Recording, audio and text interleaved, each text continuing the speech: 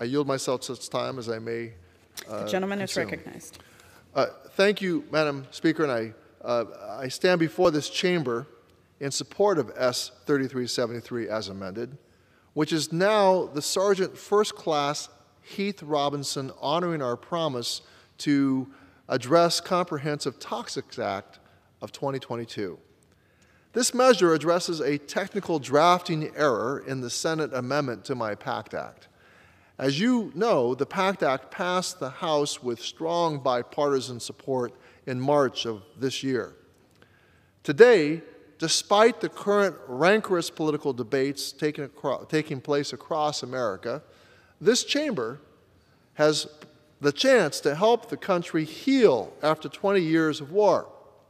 We have an opportunity to make good on the promise we made to our service members when our country sent them into harm's way, that we would take care of them and pay for that care when they come home.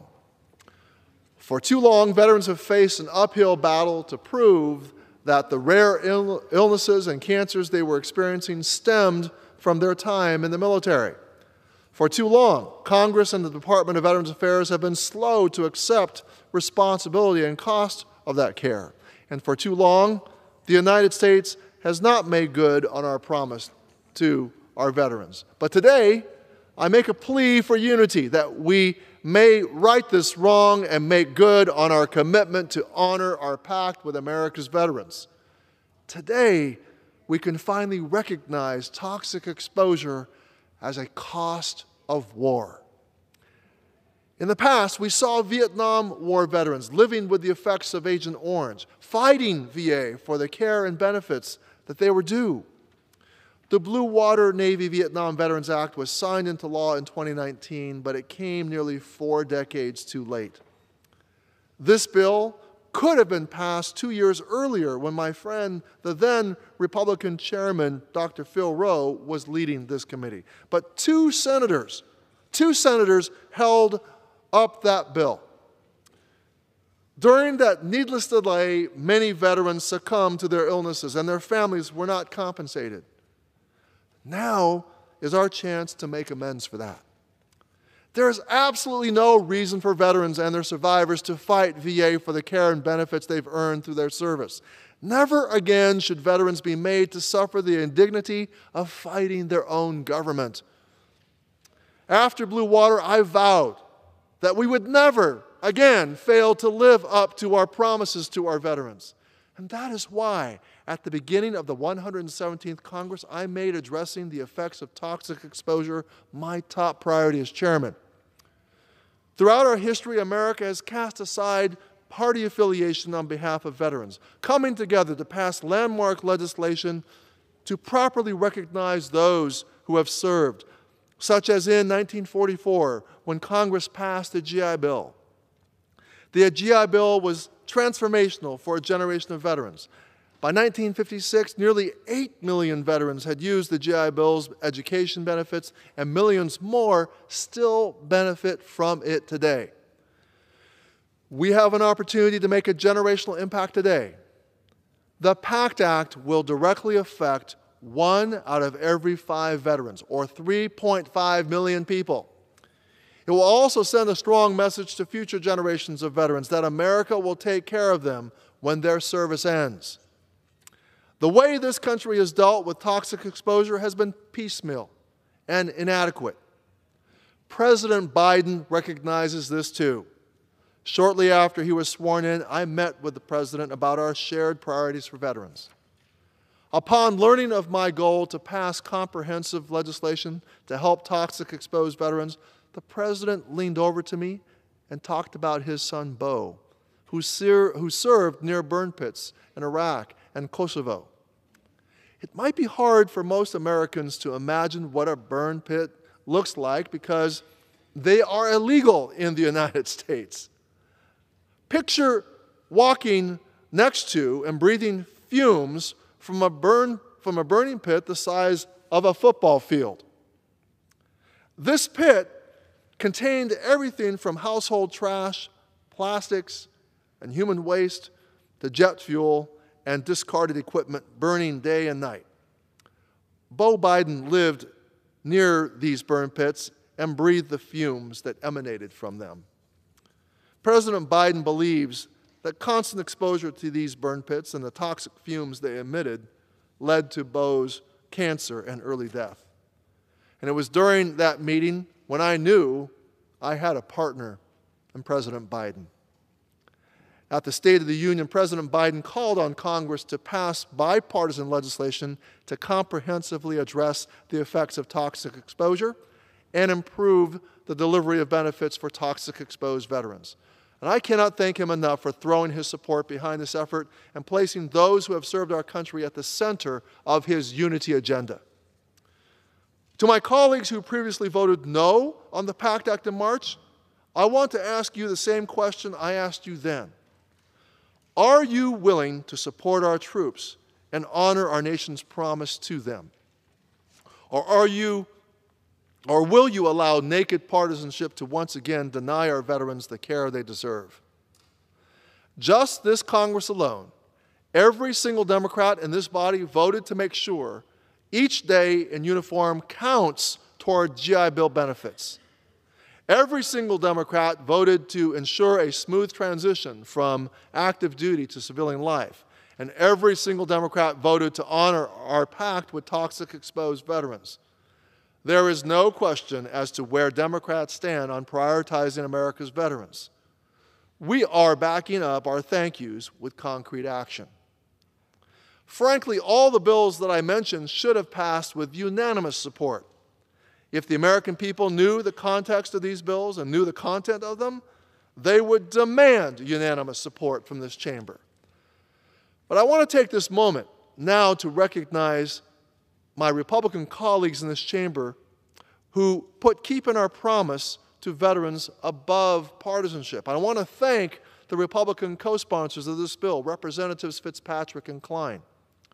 Further, I want to recognize the 34 Republicans who in March showed their support for veterans by voting yes on final passage, including Veterans Affairs Committee members General Bergman and Representative Mace.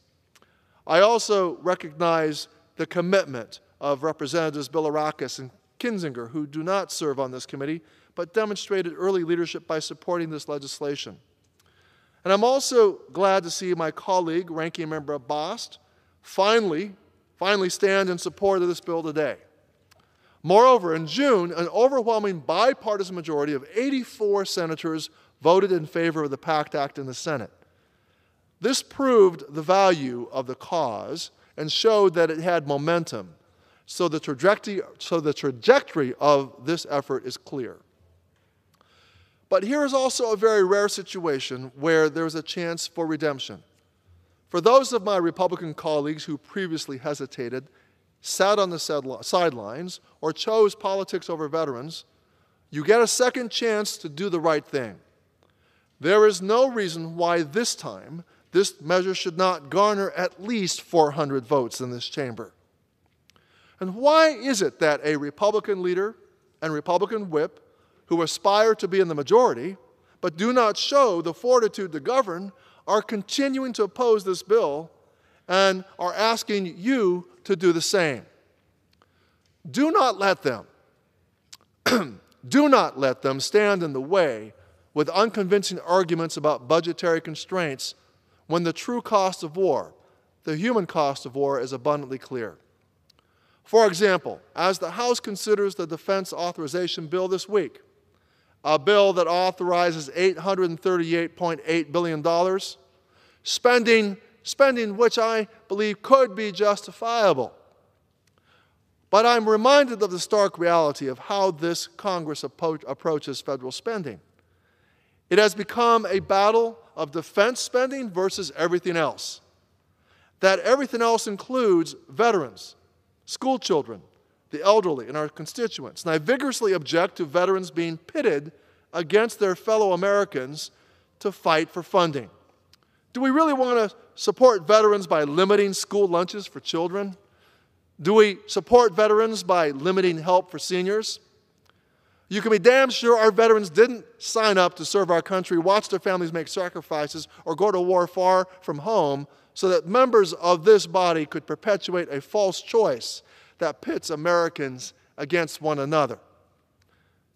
The right choice, the choice we're going to make today, is simple. Recognize toxic exposure as a cost of war, period. Using hypocritical arguments about fiscal responsibility as a reason to oppose this bill, when the truth of the moral responsibility of caring for our veterans is made crystal clear, is not consistent with American values. Make no mistake, when our country goes to war, we don't nickel and dime the Department of Defense. And we shouldn't try to pinch pennies when it comes to covering the care for toxic exposed veterans. We don't hear these arguments about needing offsets when we are asked rightly to support more body armor or protection from IEDs. This Congress steps up to the plate to provide our service members with what they need to fight our wars. So why are members of this body arguing that we need to scrounge around to find money for our veterans?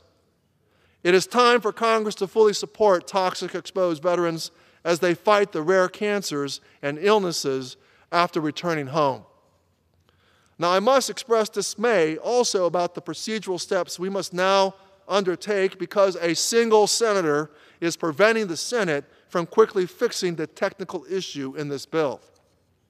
This senator, already having watched the bill pass the Senate the first time with strong support, knowing the veteran sacrifice behind it and the blood, sweat, and tears shed by the veteran community to finally get this done, chose instead to object because he doesn't like the funding mechanism in this bill. Now, his position is the losing one. It was the losing one. And he has held up this bill for no other reason than sour grapes.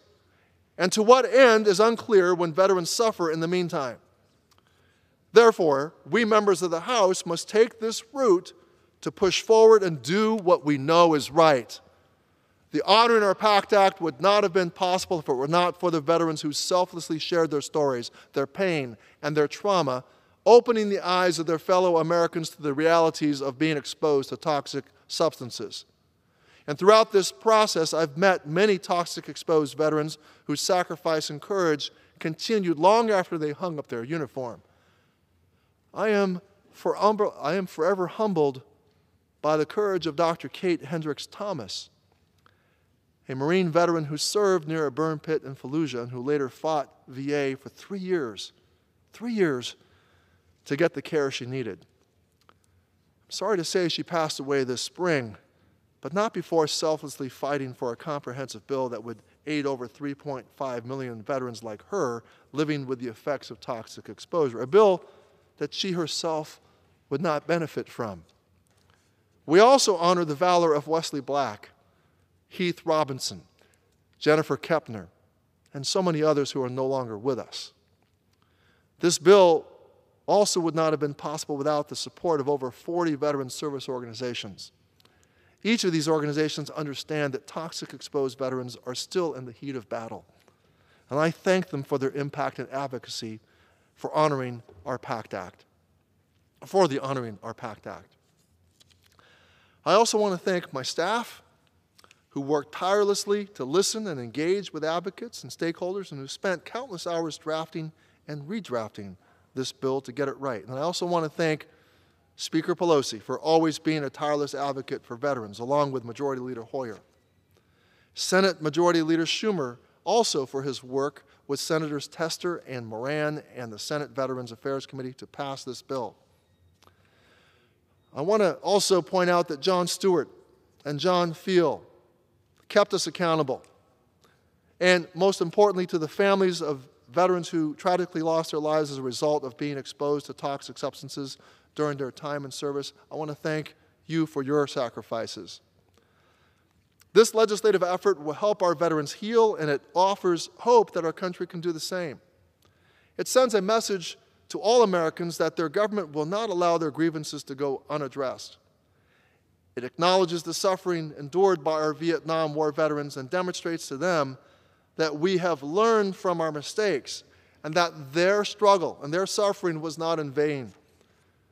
We are setting a new standard with the PACT Act. We are telling our veterans the burden of proof is not on you, because your sacrifice to our country, this Congress, and the American people are giving you the benefit of the doubt that you have earned. So let's pass this bill and ease the anxiety in the minds of our veterans who are living with cancer or other illnesses and terminal diseases, and let them know that their families are going to be taken care of. I believe this is what the American people want, and it's what everyone in this chamber should want. It is what our veterans deserve, and it is the right thing to do. Madam Speaker, I encourage all my colleagues to honor their pact with the veterans by voting yes on this bill. Thank you, Madam Speaker, and I reserve the balance of my time.